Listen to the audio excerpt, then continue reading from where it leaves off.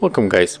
If you want to use the iPhone keyboard on your Xiaomi Mi Note 10 Pro, let's move to the Google Play Store, tap on the search and type the iPhone keyboard here.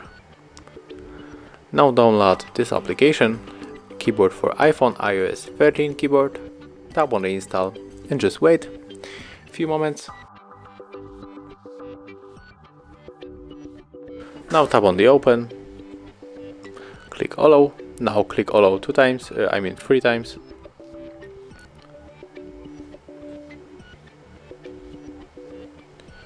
Skip, tap on the skip again and just start. Close this ad. Click on the enable button. Use the switcher to turn on iPhone 11 keyboard. Tap on the OK, go back and tap on the switch. Choose your keyboard. Now when we are going, for example, to the Google Chrome